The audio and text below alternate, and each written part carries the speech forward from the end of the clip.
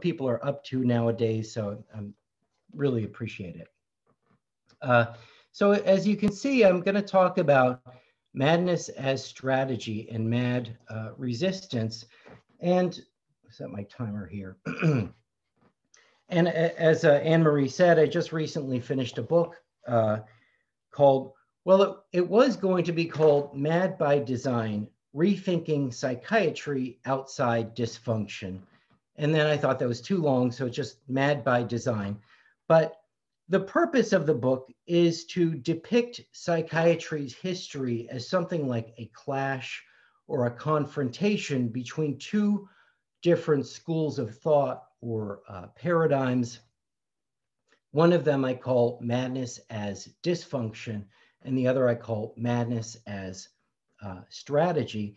And so today I want to tell you a little bit about the book, excuse me, but closer to the end, I want to spend some time trying to situate my project in relation to the movement that's alternately known as mad pride, mad resistance, mad activism, because I do think that they have a oneness of purpose. And I want to begin, I do have some slides and I will get to the slides, but I want to begin by just saying a little bit about what motivated the project and kind of where it was coming from.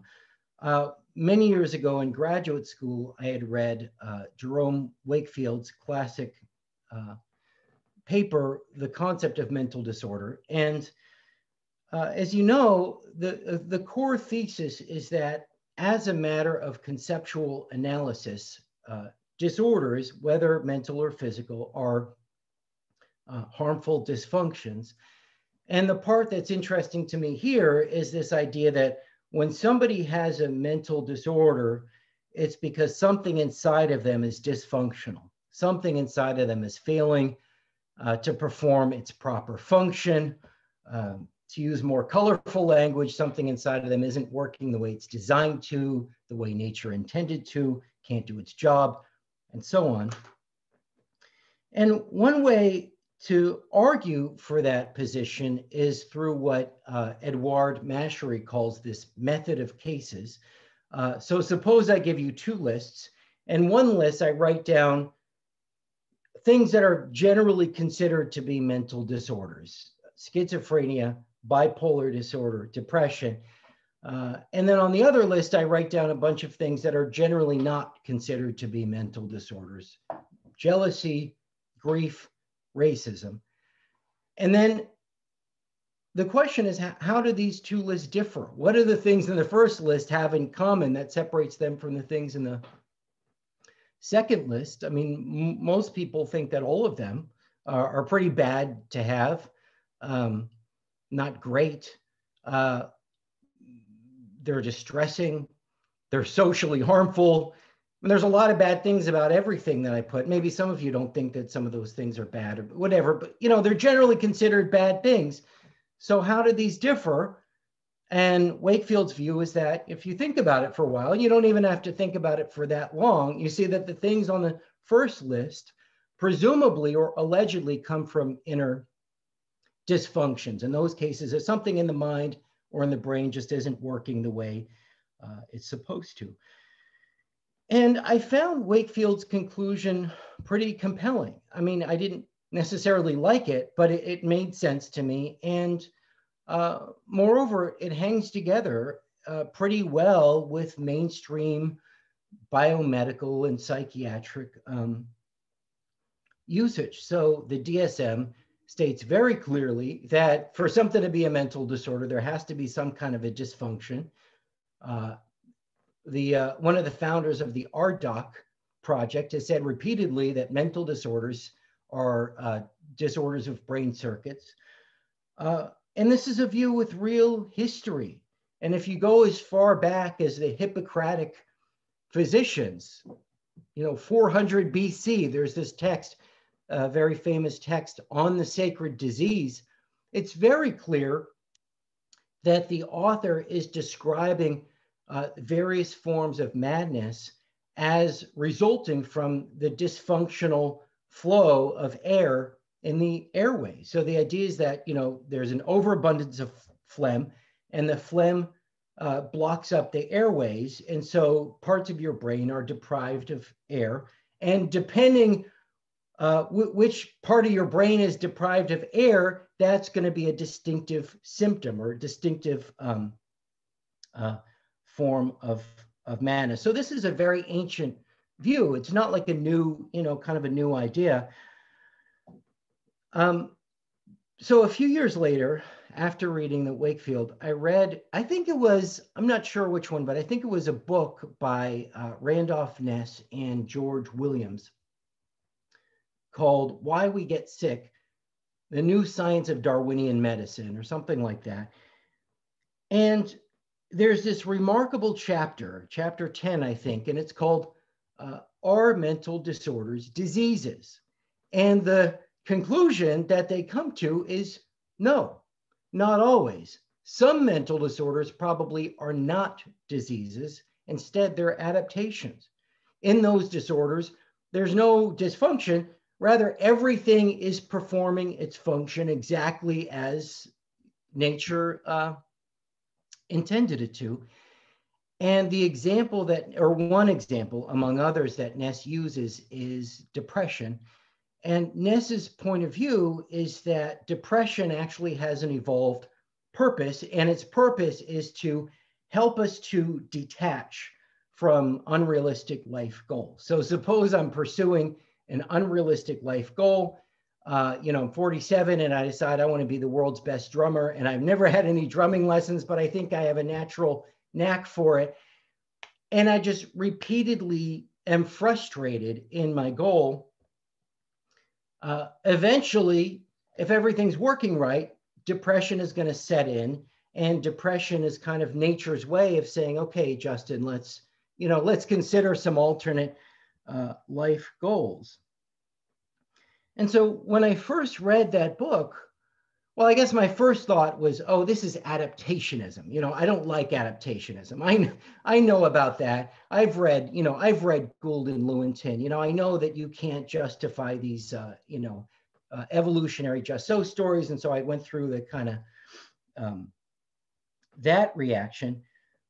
But then my second reaction was, it seemed to me that Ness was doing something very radical and in fact, even subversive of this whole biomedical paradigm, because he was trying to give us a way of doing exactly what I recommend in the probably now no longer existent subtitle of my book. He was trying to encourage us to rethink psychiatry outside of dysfunction, to give us a totally different lens for thinking about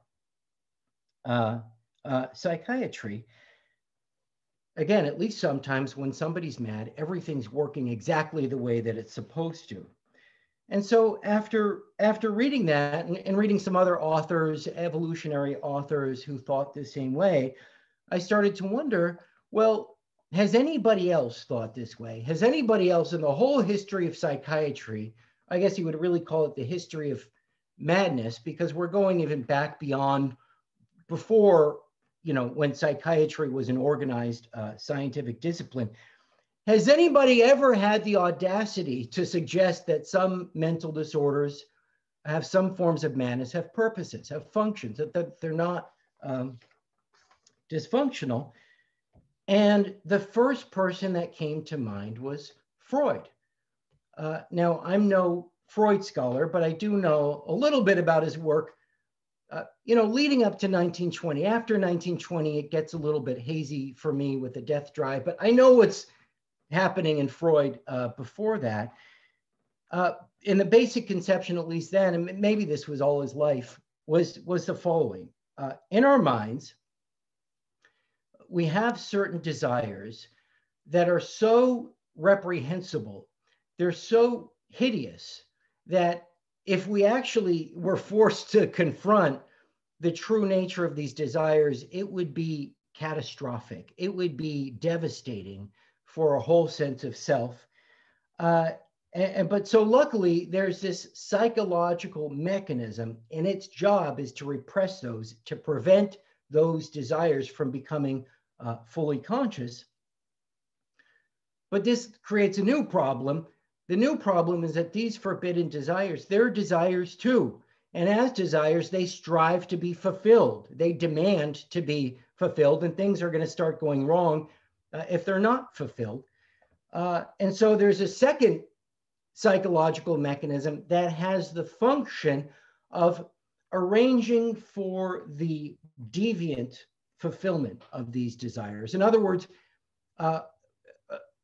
fulfilling these desires, but in a kind of distorted or a partial or a symbolic way, in a way that prevents the mind from ever becoming consciously aware of their true content. And the interaction of these two mechanisms, that's what explains dreams. That's what explains slips of the tongue, slips of the pen. That's what explains jokes. And ultimately, that's what explains the various forms of madness. And there's this wonderful paper that he has early on, 1894. So this is before a lot of his core, doctrines, the Oedipal complex, where he says very straightforwardly that there are three main kinds of madness. There are three psychopathologies, and each one represents a strategy that the mind uses to bring about the deviant fulfillment of these unconscious ideas or experiences. But the point is that each one is a strategy. Each one serves a function. It's not dysfunctional. And the goal of the healer, when confronted with a person with a severe mental disorder, your goal is to figure out, okay, what's the function? What's the purpose of this particular form of madness? And in fact, in some of Freud's work, he even repeatedly warns his colleagues not to mistake a functional performance of the individual for a dysfunctional one. And I'll put it, paraphrase the point. He says to his colleagues in medicine, look, I know sometimes when you're confronted with somebody who's acting in a very bizarre way, you're inclined to think that there's some kind of a dysfunction. But I assure you, in a lot of these cases, there's a function, not a dysfunction, and you can't confuse these two different things. Don't call something dysfunctional when it's actually functional, because then you're going to miss what's going on and you won't be able to heal them properly. So it seemed to me that there is this very deep similarity between Freud on the one hand, and at least some of the evolutionary psychologists on the other. And so I came up with some labels or names for these alternate paradigms. And the first paradigm, I call it madness as dysfunction. This is the paradigm that Wakefield gives voice to, the paradigm that Boris gives voice to, that the RDoC and the DSM give voice to. It was a paradigm that was dominant during the era that the historians call German imperial psychiatry, in the late 19th century. People like Wilhelm Griesinger, John Haslam, Kant, Hippocratic authors. It's a very long and kind of venerable tradition of thought. And the second paradigm I call madness as strategy. And this names whatever it is that Freud and at least some of the evolutionary thinkers have in common, namely that when you're looking at a mental disorder, the question you should ask is, what's the purpose of this? What's its function? What's its goal? And you should at least entertain the idea that in certain forms of madness, there's no dysfunction. Everything's working exactly the way it's designed to. And so my next question, and now I'm about to get to the slides, my next question was, well, who else? Who else in the history of psychiatry has thought this way? And I started working backwards through some of these classic texts in the history of psychiatry, history of madness, some well-known, some obscure. And I discovered that this madness as strategy paradigm has a kind of venerable history in its own right. And I do think that we can, with some justice, depict the history of madness as a kind of debate between the proponents of madness as dysfunction and the proponents of madness as strategy. So now I want to just go ahead and jump right into this, to the history. I mean, of course, I'm tempted to spend the next half hour saying a lot of very abstract things about this distinction, but I think it's better to just dive into the history, allow the history to speak for itself. And then at the end, I want to come back and say some things about mad resistance. So now I'm doing the screen share, and hope this works out as it's supposed to. Okay. Oh, there we go. Okay, so let me move on to talk about some of the major historical figures that I think fit into this tradition I'm calling madness as strategy. I'm going to start somewhat arbitrarily with Robert Burton and his 1621 treatise, The Anatomy of Melancholy. And if you haven't looked at it, it is a brilliant, weird, funny, kind of outrageous book. It's definitely worth reading. I think it's the kind of thing you want to read till you just get exhausted and you have to just put it down forever. Kind of like Foucault's History of Madness, you know, great book, brilliant book, and you just read it. And then at a certain point, maybe a third of the way through, you just get exhausted. Not just exhausted, like, okay, I got to put this down now, but I have to put this down forever. And that's kind of like Burton's book. But so for Burton, I mean, in what sense is madness a strategy? Well, madness for Burton is always a divine strategy. And his point of view, and a very common point of view in the Renaissance, is that all forms of madness are either caused by God or they're allowed by God. And so it's always legitimate to ask, you know, when confronted with a mad person, what's the purpose? What's the end or goal of this particular form of madness? And for Burton, madness has two main goals: to punish, but also to redeem. And so the first part is punishment. And I don't just mean it's a punishment for a sin like a momentary lapse, like I cheated on my taxes or something. It's a punishment for a habitual pattern of indulgence in a certain kind of vice. However, madness is not merely a punishment, but in the form that madness takes, there's going to be some kind of an opportunity for redemption. In other words, the form of madness is supposed to function as a kind of mirror to allow the person to see very clearly the nature of the underlying vice that gives rise to it.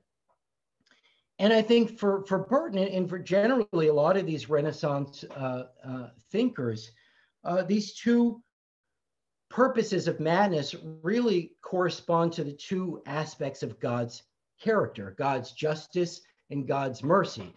God's justice demands that sin requires punishment of some sort. Somebody's got to be punished. But God's mercy demands that in the nature of the punishment, there's some kind of an opportunity for redemption, whether the individual or, you know, for the community as a whole. And I think in some limited ways, the real paradigm of madness for Burton is Nebuchadnezzar. And if you remember the ancient story, Nebuchadnezzar was this Babylonian king, and at one day he looks at his vast empire and he says something like, look at what my hands have created. And then he likens himself to a god. And then at that very moment, he's struck with madness. And for 7 years, he's under the delusion that he's a beast of the field eating grass with the other beasts of the field. But then 7 years later, he has this moment of lucidity, and he looks at everything that happened and he said, I can't believe how awful, I can't believe what unspeakable arrogance that I had, that I equated myself to God.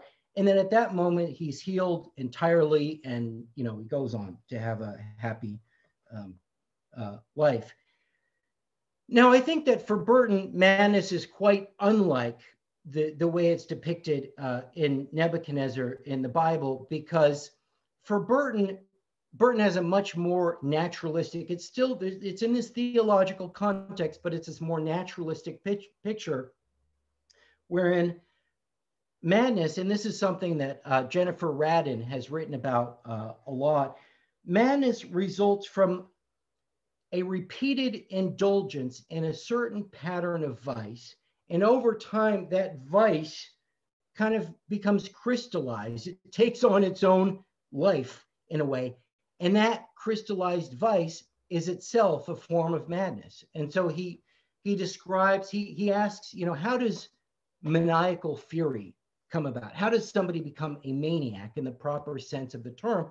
Well, what happens, he thinks, you have an ordinary person who gets angry, and instead of choosing the path of forgiveness like they should have, they kind of ruminate in their anger. They stew in their anger. They kind of, they keep thinking about the thing that made them angry, and every slight, every insult just, enrages them further and further. And ultimately, this anger becomes kind of a constitutional principle of their being, and that itself is a form of madness.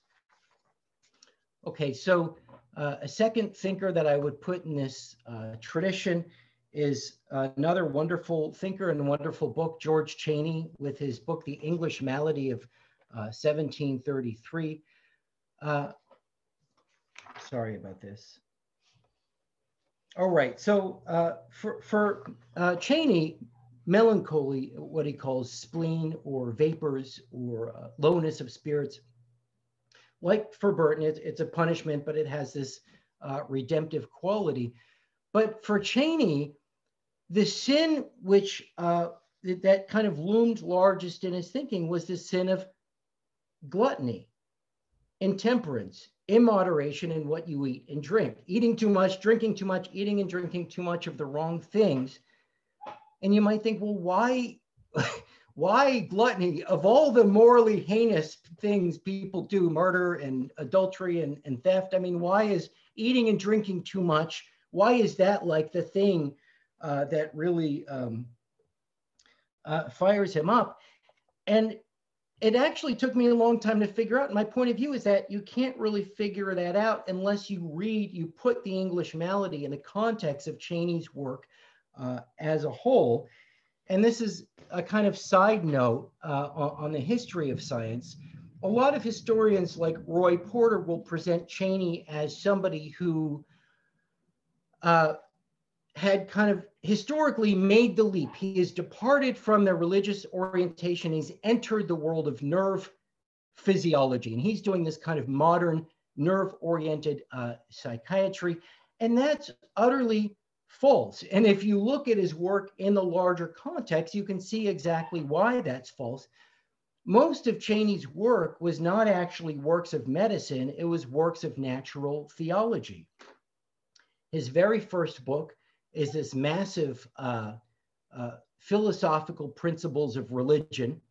And then his last book, or one of his last books, is another massive called Essay on Regimen, but it's not actually on regimen, it's on natural theology. And both books are supposed to demonstrate how God's existence, God's power, God's nature is evident in the natural world and the level of galaxies, stars, ecosystems, the human body, atoms, molecules. And the one historian who I think has really nailed this is Anita Guerini. And she sees very clearly that Chaney's mission is fundamentally a religious one. It's not the birth of, nerve physiology or nerve psychiatry or whatever. So at any rate, forget about the historians. Why intemperance and gluttony? Here's why. For Chaney, a basic picture is this: God puts different people in different parts of the globe, and then he gives those people exactly the kind of food and medicine that they need in order to survive and thrive, given their lifestyles, given the climate, given their ecosystems, given what they have to do to make a living. And so when he looked at his countrymen in England and just saw them importing massive quantities of food from all over the world, spices and sauces and dessert wines and heavy meats, and indulging themselves, I believe that he saw it as a very kind of pure form of rebellion against God's kind of regional providence. Sorry, there we go. But once you have this kind of religious perspective in mind, one thing that really stands out about his book is he makes this comment to the effect that God never allows melancholy to take a person all at once. Rather, God allows it to take a person in stages of progressive severity. So suppose that I indulge in overeating, over drinking. What's going to happen? I'm going to feel fatigued. I'm going to feel tired. I'm going to feel lethargic, achy, depressed. God has designed my body that way so as to get me to stop doing that kind of thing. But if I don't stop and if I don't turn it around, then I'm going to experience a second degree of severity. And that's going to be more intense depression, more intense fatigue, more intense aches, another second opportunity to turn it around. If I don't turn it around, then you get the third degree of severity. And this is accompanied by hallucinations, delusions, suicidal ideation. And you can only hope that the physician can, bring you back once you've hit that stage. Okay, I'll move a little more quickly, but a third thinker I would put in this tradition is Johann Christian August Heinroth. He was, I believe, actually the first chair of psychiatry in Germany, maybe in Europe as a whole. And he too wrote this massive textbook, something like The Disturbances of Mental Life. And it's like an 800-page textbook. And much of it reads as a fairly standard medical, biomedical, even dysfunction-centered textbook. But then about 300 pages in, you get to this one particular form of madness, and luckily there is an English translation, and it's translated as insanity with dementia and rage. And he describes it very clearly as a coping mechanism. That's all it is. It's just a way of coping with really terrible experiences. And here's what he has to say. In a life which has been depraved by neglected education, circumstances, guilt, he describes all these terrible things about how a person's life can go. In such a life, a moment may come where the measure is full and runs over, and the imagination becomes strained to the limit and trying apparently to effect a full compensation and to transform the evil fate as though by the touch of a magic wand. So he's describing a person who enters into a kind of delusional or dream world for the sake of buffering themselves from a traumatic experience.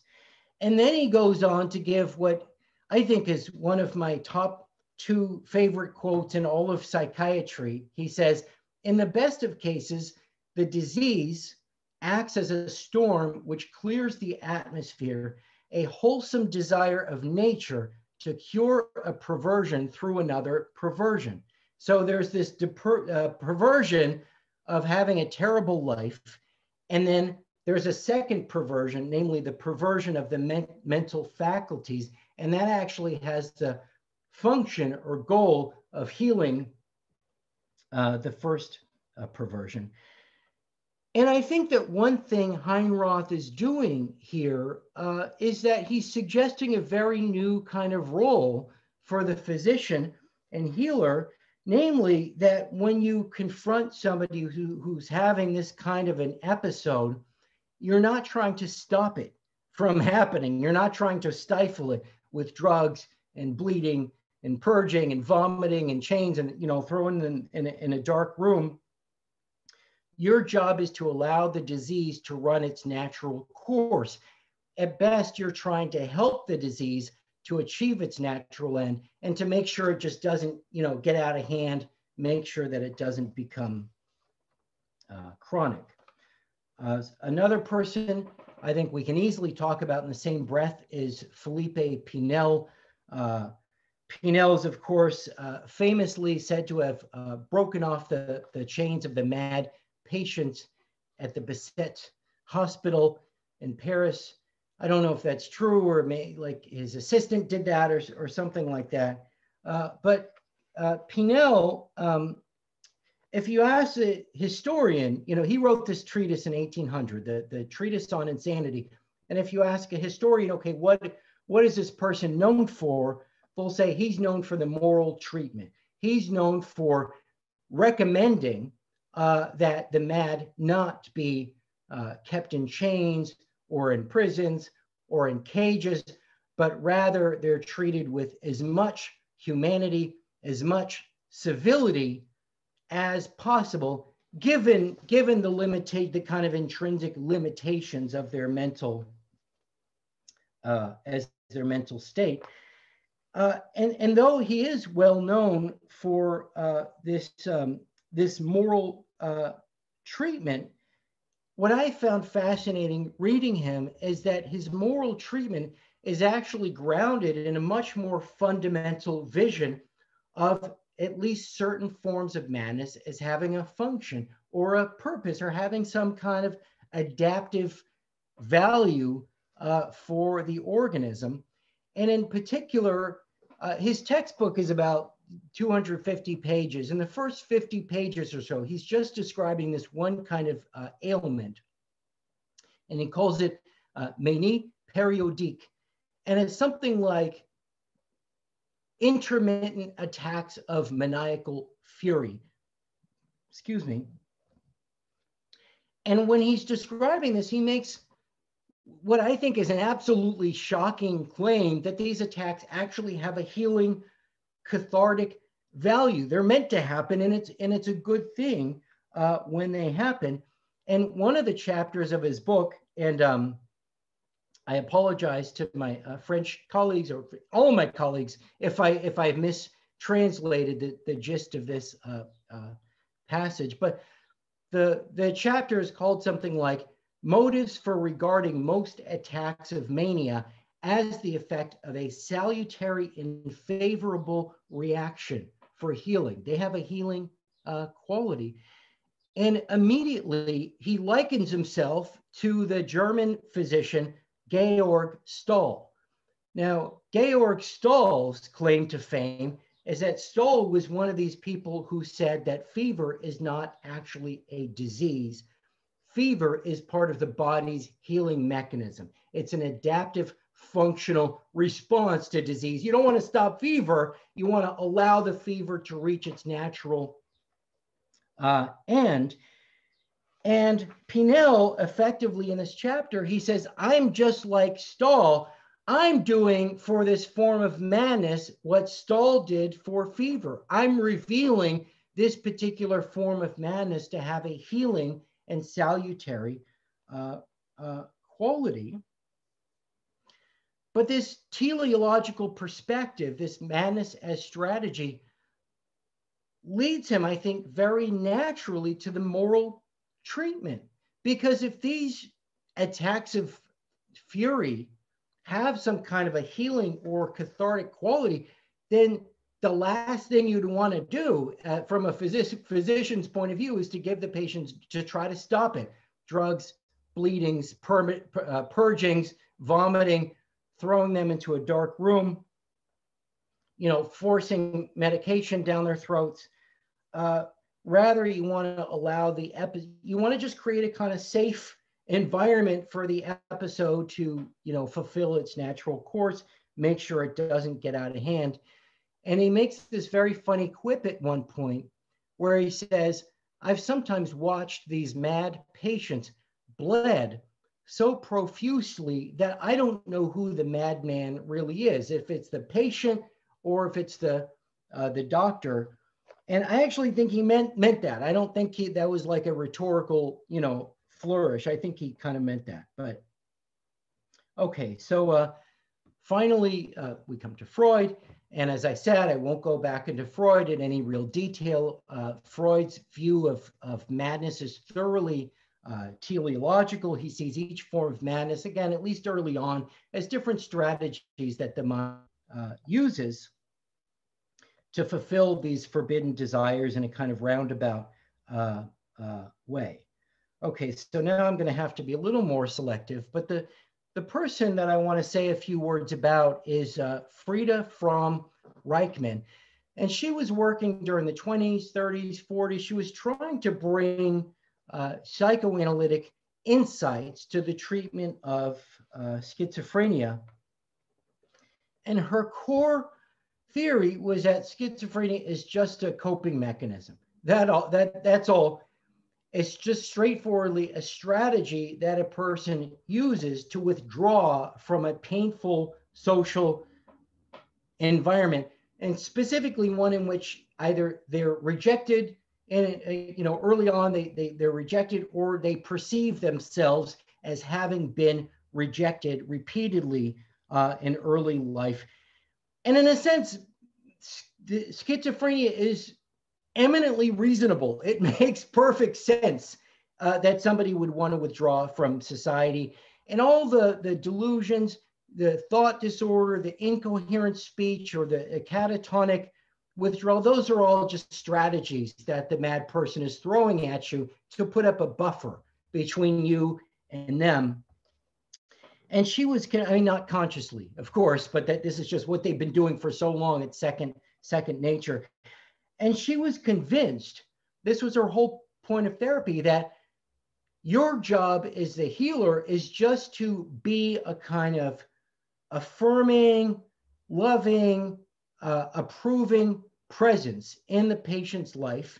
And she thought that if you took on that role, then eventually the patient would come out of their shell. And she thought, theoretically, in her mind, they had to, because a person with schizophrenia who's kind of withdrawn from the world still has a social instinct. They still long for social interaction, but they're just scared. And so they need some time to kind of let down their guard.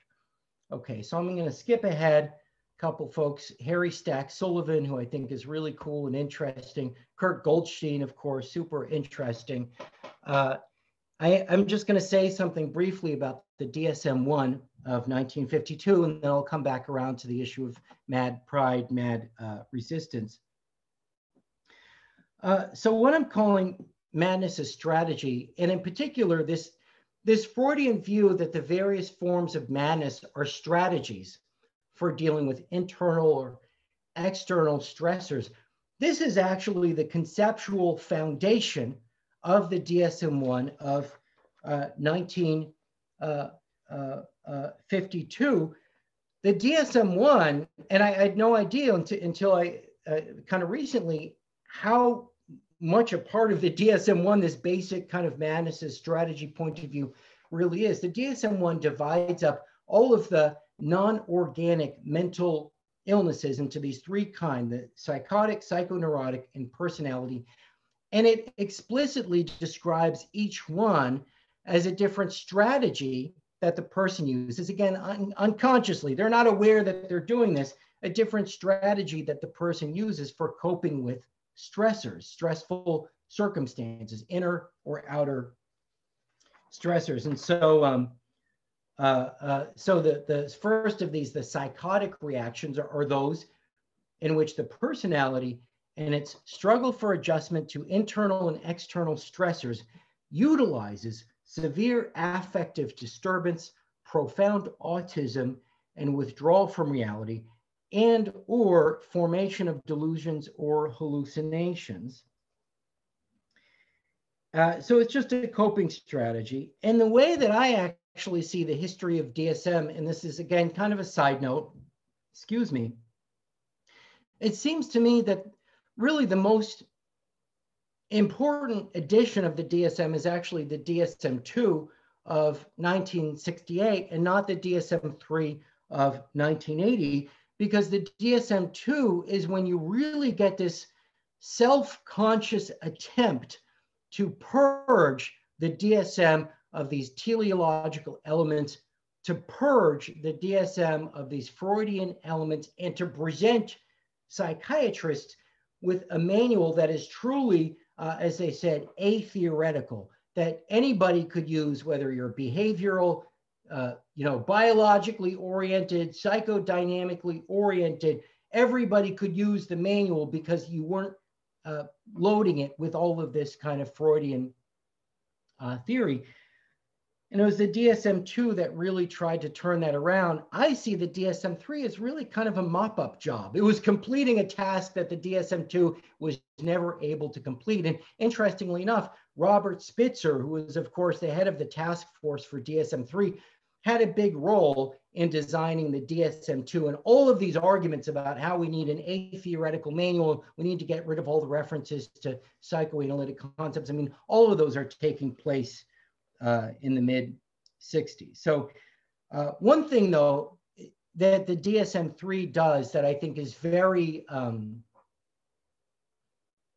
novel is that it explicitly says that the various forms of mental illness are just so many different kinds of dysfunctions. It says right at the outset, mental disorders involve psychological, behavioral, or biological dysfunctions. And so, as I see it, the DSM-3 represents this kind of temporary, I think, but a kind of temporary victory of madness as dysfunction over madness as strategy.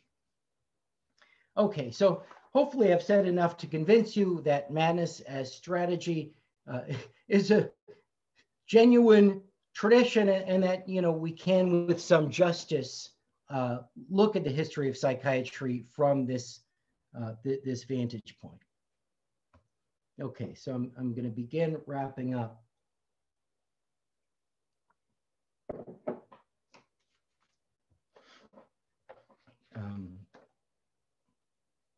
Okay, so I wanted to take the last several minutes just to say a few words by way of trying to situate my project in relation to the movement that's alternately known as Mad Pride, Mad Resistance, Mad Activism. And as I said, I think there's a real unity of purpose between my project and Mad Resistance. And I think in some ways, my project can be useful for furthering the task of providing conceptual or intellectual foundations for that movement. And in this connection, I've learned a lot from Ginger Hoffman and Mohammed Rashed, and I definitely can't do better than what they've already done, but I'll just say a couple things. Here's how I see the connection. One of the basic tenets, not the only one, but one of the tenets of Mad Pride is this: as mad people, we have the right to explore our identity outside of a certain kind of medical understanding. As mad people, we have the right to explore our identity outside of a certain kind of medical understanding. And this tenet really can be broken down into two different wings. A, as mad people, we have the right to not, or to stop grounding our identity exclusively in terms of the specific kind of medical understanding. And B, as mad people, we have the right to begin grounding our identity in other understandings, non-medical, or at least not medical in this special sense.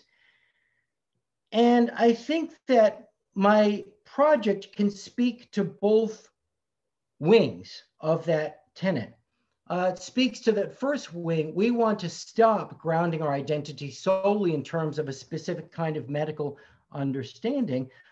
And that's because my book tries to identify very precisely this thing, this specific kind of medical understanding that we're trying to move away from, and that's madness as dysfunction. As I see it, that notion of dysfunction, the idea of a faculty or a mechanism that's not able to perform its proper function, that strikes me as the connecting link that joins together RDoC and DSM and Wilhelm Griesinger and Haslam and Kant and the Hippocratic physicians of old.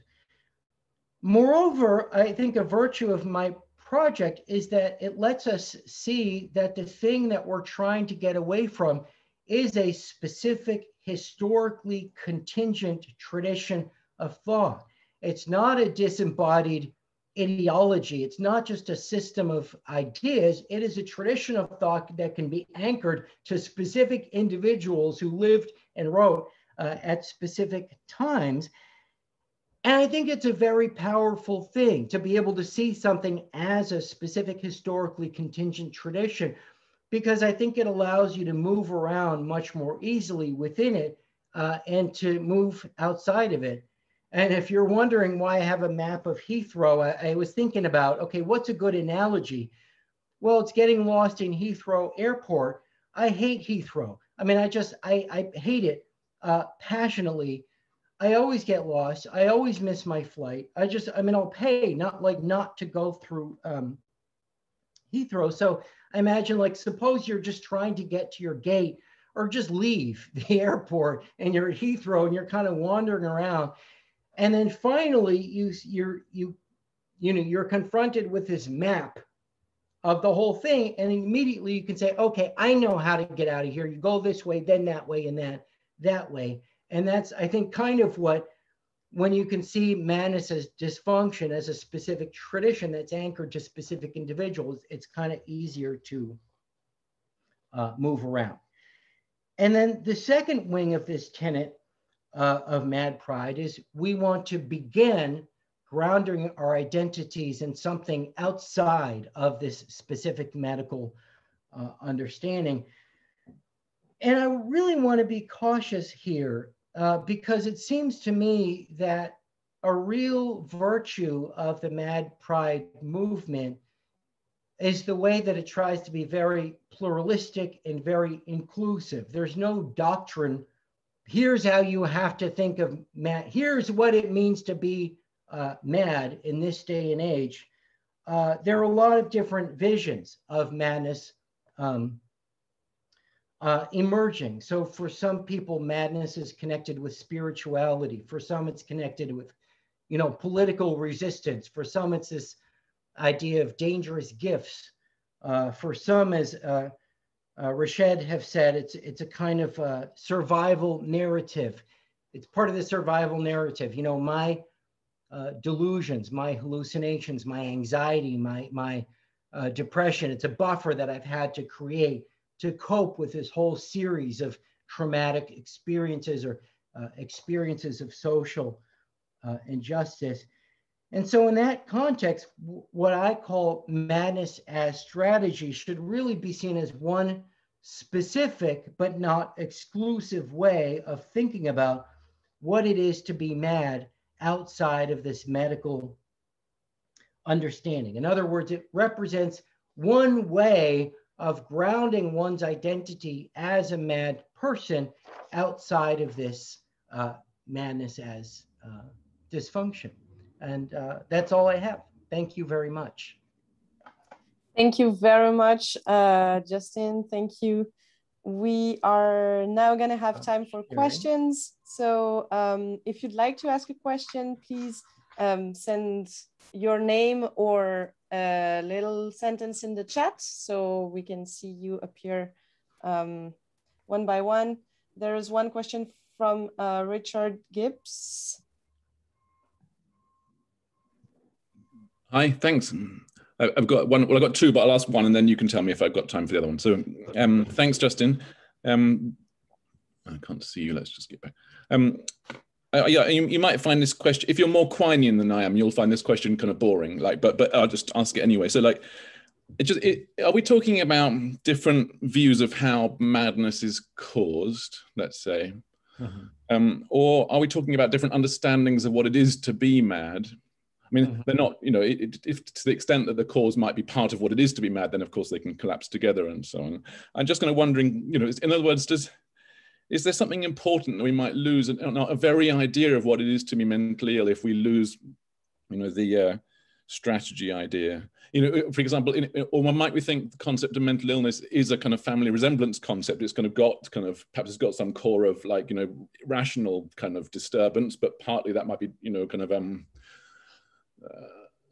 you know, strategic irrationality, let's say, or collapse of mental function in the service of preserving kind of life or the self, and partly it might just be breakdown. So I guess I'm wondering, yeah, how much you kind of offering us a kind of a view of different views about what causes, what leads to madness, and how much you offering us a view of different views of what madness is. But like I said, if you're more Quinean than I am, you might think that kind of, no, you know, kind of distinction is not very interesting. No, I don't think it's you know, boring or an unimportant question. But let me just make sure I understand you.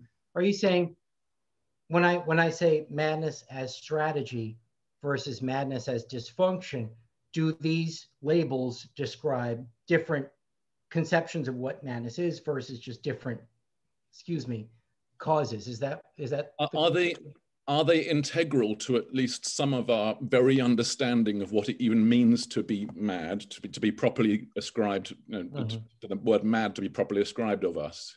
Or are they, as it were, just different ways that one could end up being mad, and you can learn what the word mad is without even knowing anything about strategy, or, you know, maybe even about dysfunction, for all I know, you know?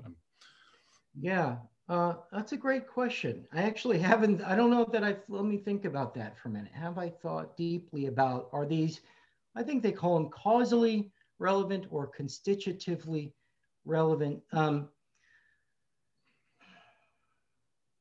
I guess I've been thinking of them as fundamentally, okay, I'm just going to throw this out. I don't know. I'm just going to throw this out. This is my thoughts right now, that the notion of madness is intrinsically a kind of vague, somewhat undifferentiated notion. It's something that everybody seems to vaguely have a grasp of when somebody is mad or acting mad. And so it's a kind of amorphous, vague idea. And madness as strategy and madness as dysfunction are two different ways of theorists trying to understand what this thing is. Perhaps not just what causes it, but what is this thing in its very nature. Let me just run with that idea. And one group of people saying, this thing, this somewhat vague, amorphous thing that we all seem to have this kind of rudimentary, children seem to have this rudimentary grasp of, what it is essentially a disease. It's essentially a defect. It's a product of a defective mind. That's what the thing is. It's a disease like other diseases.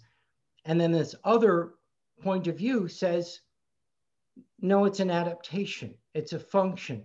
It's a strategy.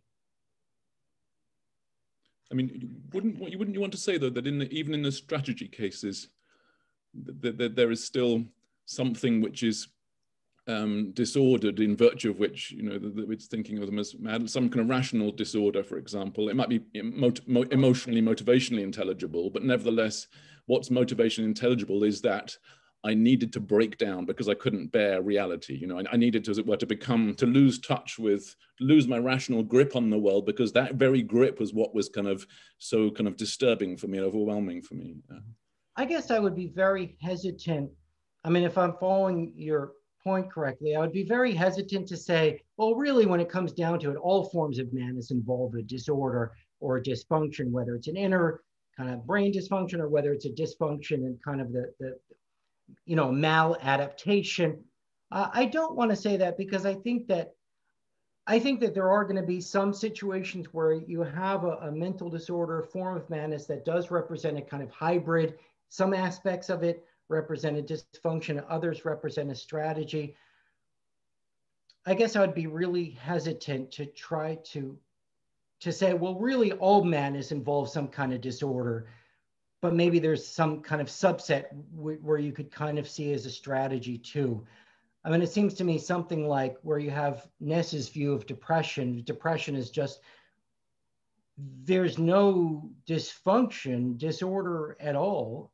It's literally just something doing exactly what it's supposed to do. It may seem surprising to us, or it may be something that we don't like or we find somehow unpleasant, but you know, a lot of things, I mean, childbirth is unpleasant, but it's not a dysfunction. So I guess I want to kind of insist that we should be open to the idea that there are some forms of madness that might be kind of pure strategies, and trying to describe them in some way or another as disordered, dysfunctional would really be to kind of stretch the paradigm too much. But those are just thoughts off. Okay, thank you. Yeah, no, I'll save the other question to but I guess just one final thought. I guess I'd want to now know how to distinguish between mad strategies and non-mad strategies. You know, if I decided just to go through life as a mute on unemployment benefits, you know, if I just decided to drop out, for example, that might not be mad, but it might be certainly a strategy. And yeah, and I don't have and I don't have a full-on definition for either. Like, I don't have a complete definition. Here's what madness is on this.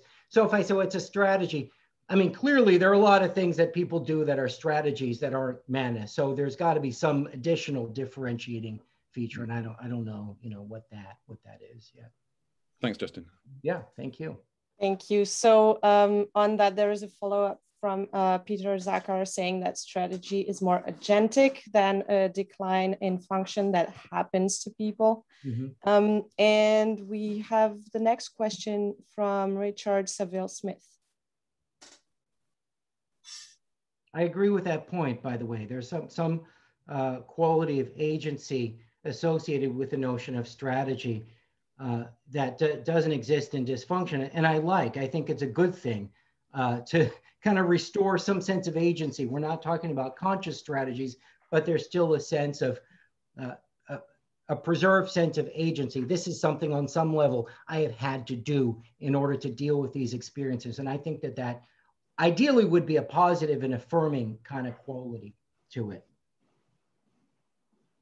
Thank you. In the chat, it's a legitimate, you know, question, comment. Thank you for your talk. That was very interesting. I'd like to pursue this strategy business a little bit further. Is that when you talk about madness as strategy, the way I hear it, which may not be the way you mean it, but the way I hear it is that it's some kind of coping or defensive strategy that individuals engage with in order to survive, or, you know, whatever like this. And I was wondering if you wanted to address a kind of wider idea that madness as a strategy might have a socially constructive function in terms of actually be contributing to the, you know, the development of humankind. You know, you can take Burns and Nichols and so on and so forth, but you can also take, you know, the Fromm idea of madness as breakthrough rather than breakdown. You know, the idea that madness might in itself be a capacity that some individuals have in order to engage in kind of, well, I don't know, for the sake of it, a greater epistemological understanding of reality as they find it. Mm-hmm. Yeah, I think that's a great point. And when I use the term, the notion of madness as strategy, it's supposed to be a very all-encompassing notion. It's not just, I think one very common modern understanding is that this is a coping strategy. It's a way of dealing with bad things. That's why I'm resisting. And that's not the notion. I think madness as strategy is a much broader idea. It includes anything where, I think in some ways the essence of it is that somebody who accepts this paradigm, madness as strategy, the first question that they're going to have when confronting somebody who's mad in some sense is, what's the purpose of this? Not what went wrong, but what is this form of madness trying to achieve? That is the most general sense. And one specific. But does that, excuse me, Mayor, does that not infer or imply some kind of intentionality about it, which presupposes that one starts off with a strategy, whereas the strategy in itself might actually be, you know, more something that is constructed, you know, when coming down, as it were? I don't think so. I don't want the notion of strategy, and I wish I could find a better word. I would say madness is teleology, but I think that's going to be confusing in its own right. But I think strategy, I don't mean to restricted to a conscious or even conscious, unconscious kind of strategy. So there's, you know, you go back, say, to Burton and some of the Renaissance thinkers, madness is a divine strategy. It's God's strategy. It's not even your own strategy. Yeah. When you get to people like Heinroth and Frieda Fromm-Reichmann, it is a coping strategy. It's a coping mechanism. But I think that when you get to people like Lang and some of the anti-psychiatrists, they see madness as a kind of strategy for transforming society. You know, they see it as a strategy for political revolution. And so I think that they fall comfortably within this kind of broad understanding of madness's strategy. They're seeing first and foremost a certain purpose being served. And I guess in that case, I mean, one problem that Lang was dealing with is that a lot of the mad patients didn't necessarily know that they were political revolutionaries, and they had to be instructed. He had to instruct them, or the other patients had to instruct them that they're political revolutionaries. And so they had to kind of wake up gradually through some kind of a healing process to this greater mission. So yeah, I would hope to use the notion of strategy broadly enough. And you know, one thing I try to do with the history is try to show that there are so many different manifestations that this notion of madness is strategy. It is one thing. There is a common essence. I'm not just throwing things together haphazardly, but there is this notion of strategy. It just manifests itself so differently in so many different eras. It's divine strategy, it's coping mechanism, it's strategy for political revolution. I hope that helped to answer your question. Indeed, I have another question, but like Richard, I'll sit back for someone else. Yeah, thank you. Maybe we will go back to it after. So next question is from Camilo Enrique Sanchez. Yes, thank you. I'm sorry my camera isn't working. Thank you very much for the presentation. I would like to ask a two-part question.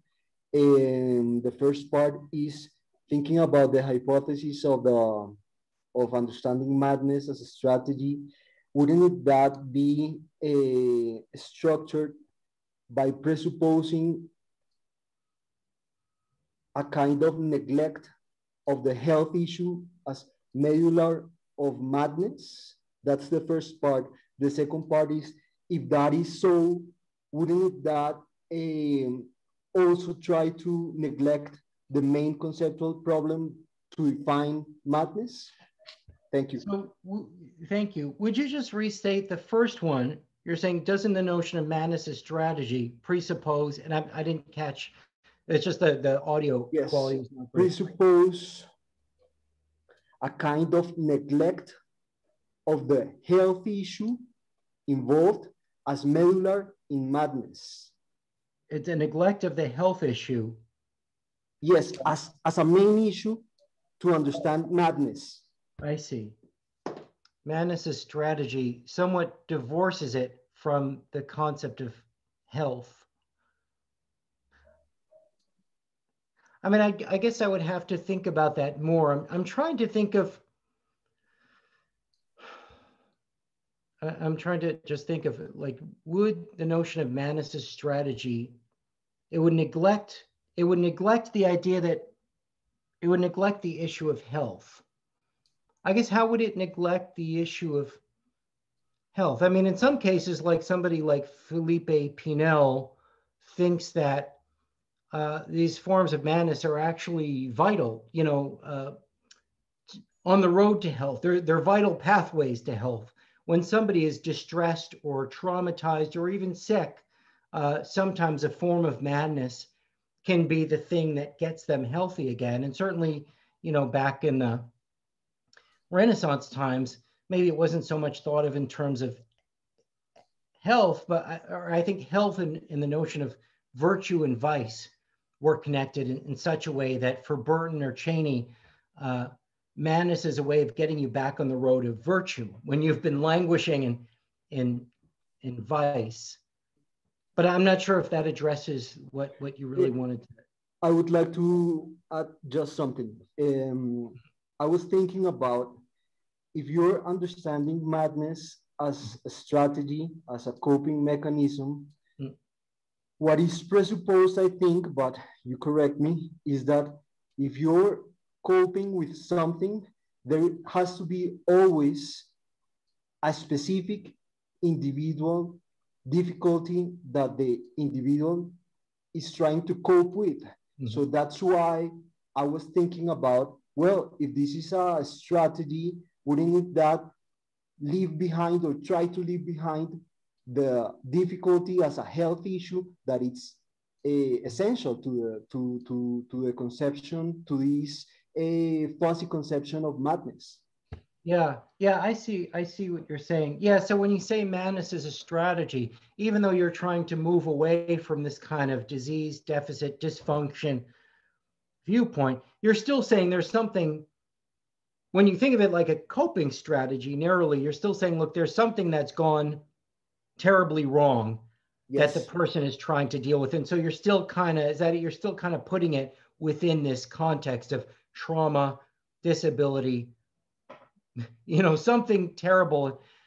Yeah, I think that is, I mean, I was just saying to, I think it was Richard who asked the question before you, sorry if I don't see the names right now, that I want the notion of strategy to be taken in a more broad sense. So if somebody like Lang sees madness as a strategy of political revolution, but the problem to which it's a solution is the problem of society and the violence of society, of Vietnam, of better dead than red, of, you know, just the madness of society is the thing that alleged madness is supposed to be a kind of response to.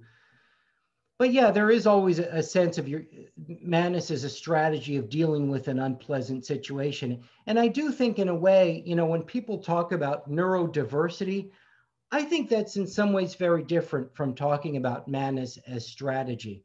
Because if somebody says, you know, autism isn't a disease, it's just a different way of thinking, or some aspects of autism aren't diseases, they're not pathologic, they're just different cognitive styles. And you have to respect those cognitive styles just as much.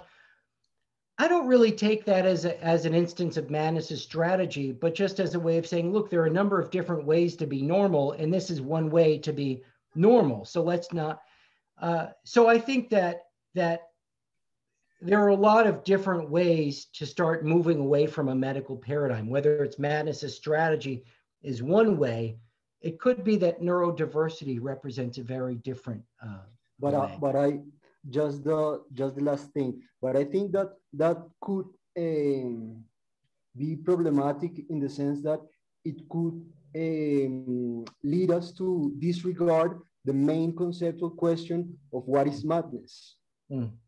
Yeah, I understand. Yeah, I see what Thank you very much. Okay, we have a written question, so I'm going to read it. It's from Isis Seren Kaipak. What could you say about anti-psychiatry movement and your theory, and about rise of psychiatry as a new form of religion or a way of finding meaning in postmodern world? Wow, that's a heavy question. What do I say about anti-psychiatry? I mean, I know a little about that, and I think that you know, as I was saying, I think that anti-psychiatry does fall fairly neatly within the purview of what I'm calling madness as strategy, in the sense that you're seeing more of a political strategy. You're seeing more of the mad person is kind of a revolutionary. They might not understand that yet, but they are. And what they're offering us is a kind of strategy for moving away from fascism, from the violence of society. So I think that anti-psychiatry fits pretty neatly into the madness as strategy. The second part I wasn't so sure about. You said psychiatry as a new religion that gives us a sense of meaning. There are a lot of things that I think of with that. I don't know if you'd want to clarify. Would you like to say something about that? Maybe in written. if by the time you type, if you're writing, we can take the next question if that's okay. How do you feel about that, Justin? Sure. Yeah. Okay. I mean, I know some people do. Sorry, I mean, I just say, you know, some people do connect madness with spirituality in some ways. You know, potential shamanism, or maybe the idea that somebody who is mad is having, not that they're a shaman or that they would be a shaman somewhere else, but they're having experiences that, if in other parts of the world, would have led them on that track, you know, and would have led them to give them. But I don't know if that's the kind of thing that we're talking about here. Thank you. So the next one is from Urte Laukaitait. I'm sorry if I'm probably mispronouncing your name. Would talking about something along the lines of adaptive response work here to avoid the intentionality worry? I think it was about a question that was asked earlier. This could capture the notion that some kinds of madness are perfectly adaptive responses to really unhealthy life circumstances, for instance. Mm-hmm. Mm-hmm. Yeah, I think that would be good. I think adaptive response would also be a good way of summarizing what I'm calling madness as strategy. Just doesn't sound as good to me. Madness as adaptive response. I just like madness as strategy. I think it has a simple, kind of nice ring to it. But I think that madness as adaptive response,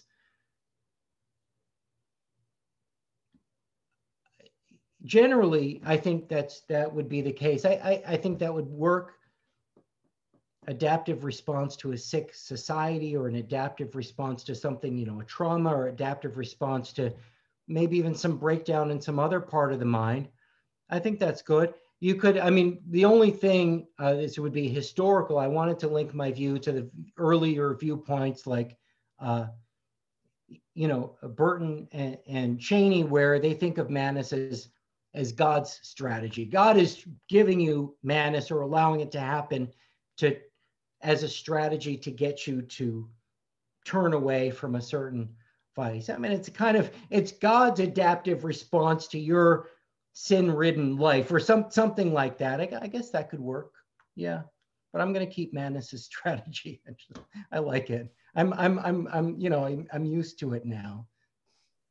Thank you. There is a comment on that from Richard Gibbs saying, you don't want me to read it. All right, so it is in the chat for further reading. There is a question written from Rebecca Baye. Thank you for the very interesting talk. Would you comment on the issue of madness and gender, how female madness is often understood as out of control, hysterical, while male madness is often attributed to sociopathy? That's a fascinating thought. I mean, honestly, I've never thought about it that deeply. I don't really think that I have anything deep to say about historically how men and women, or males and females, have been treated differently, how madness has been construed, you know, in a systematically different way. That sounds correct, that a male psychopathy, the kind of cold reason, you know, is like the defining feature of some forms of madness, whereas for a woman, hysterical outbursts. I mean, it's certainly obvious when you look through history. So one thinker that I wrote some about and got very interested in is Edward Jordan, back in the Middle Ages, writing around the same time as Burton, who really he didn't invent the category of hysteria, but he brought it to a new prominence in England. And he was one of the witch skeptics. He was one of the people who was very skeptical of witchcraft explanations, of demon possession explanations. And he said, here, I have a great explanation for all of these phenomena that are often dealt with by exorcists and thought of as demon possession. It's this new disease that I've discovered called hysteria, or the suffocation of the mother, which involves the uterus moving around the body and disrupting various organs. And it was perfectly clear that this was only a disease in women. So there are, in my research, there have been some very overtly gender-based diseases. I guess a lot of the people that I've looked at haven't emphasized that so much, you know, like somebody like Frieda from Reichman or Griesinger. You know, I'm thinking of various people who just didn't really emphasize that, but I think it's worth pursuing. I wish I had something really interesting to say. Thank you. Anne-Marie has the next question. Yeah, thanks, Justin, for your talk. I think I have a question about clarification, especially by the connection that you want to draw between MAD resistance and madness as strategy. So I was wondering how madness as strategy can really contribute to give an account of madness outside of the medical understanding, especially because in the talk you referred to fever as an analogy, like it would be a strategy to help us heal. And the way I understand fever is it's a symptom of a disease. And I think it relates a little bit to Camilo's earlier question. And so I was just wondering if you could say a little bit more about how it helps us to develop another conceptual or intellectual picture of madness outside of the medical domain, if some kinds of strategy are more like fever and then medical condition. I see. Yeah, that's a good point. And excuse me. So madness as strategy. I mean, the first point is it's to me it's like the exact antithesis of madness as dysfunction. So at least my project and Mad Pride kind of share a common foil or a common opponent that we're both moving away from. But then what more can be said about the more positive side of that? Okay, how should we now think about our identity now that we've moved past to this thing called dysfunction? And I definitely don't want to, when I talk about Pinel in his likening this certain form of madness to fever, I don't want that. I understand what you're saying when you're saying, look, Pinel is still very much in a biomedical perspective. Fever, after all, is a medical condition broadly construed. It's not the dysfunction, it's the response to the dysfunction, but it is an adaptive response to a specific bodily dysfunction. And I certainly don't want that to be the only picture of what madness's strategy is. And you're right, it wouldn't always be appropriate or useful for Mad Pride or Mad Resistance trying to think outside of that paradigm. But then think about something like, and this is what Rashid talks about in his book, which there's a very natural resonance between this idea of a survivor narrative and the idea of madness as strategy, where one direction that Mad Pride, Mad Resistance has gone is to look at the symptoms or the disorder as a strategy for dealing with either trauma or as a strategy for just dealing with day-to-day social injustice. It's just some people are sensitized to social injustice and aware of it in such a way that they've had to build up a kind of shell of, you know, whether that just be anxiety, depression, even hallucinations. And so there, I think the more, you're right. Forget about the fever analogy. That was just Pinel's own way of kind of thinking about this. But I think when you try to construe the notion of strategy more broadly, you do see a natural resonance with some ideas in Mad Resistance, but that's not the only idea. I'm not saying that that's the only way to think about madness, and there are very different ways, like neurodiversity or madness and spirituality. But there, the benefit is not only are you getting this idea of madness as a strategy, but I'm also helping to articulate that it's been part of this long-standing tradition. It's been around for a long time, and you have all these texts and thinkers, you know, from history that you can kind of draw upon in really articulating this idea. Thank you. So other written questions, one from Vanessa Paré. I wonder how to reconcile this concept and still accompany people who experience madness. As a mad person, it is difficult to advocate for oneself in the face of the world, demanding to neutralize these types of strategies. How to promote agency and not forget the difficulties the individual experiences behind the greater picture? Yeah, I mean, that's a wonderful question. And if, you know, I want to, my first thought is that, you know, if Ginger Hoffman were right here, or Mohammed Rashid, maybe they're here, I would just say, okay, why don't you answer that? Because you think very deeply about how can I implement this in a more practical way to help change people's perspectives. I mean, I would hope that there are two aspects. So one, I would hope, and this is something somebody, Peter Zakar, I think, mentioned it in the chat, that it is the notion of strategy is meant to have the kind of resonance of agency, of conferring agency on the mad person and saying, this is something, not necessarily something I'm doing, you know, consciously, but this is a strategy that on some level is helping me to accomplish a certain goal. I would hope that that would restore a certain sense of agency, that the notion of strategy would not come with the idea of, oh, so it's your fault. You're doing this on purpose. This is some kind of little thing that you're trying to do to get attention. I would hope that strategy would have more of the resonance of agency, purpose, and then that's not real helpful. But the second part with how do you also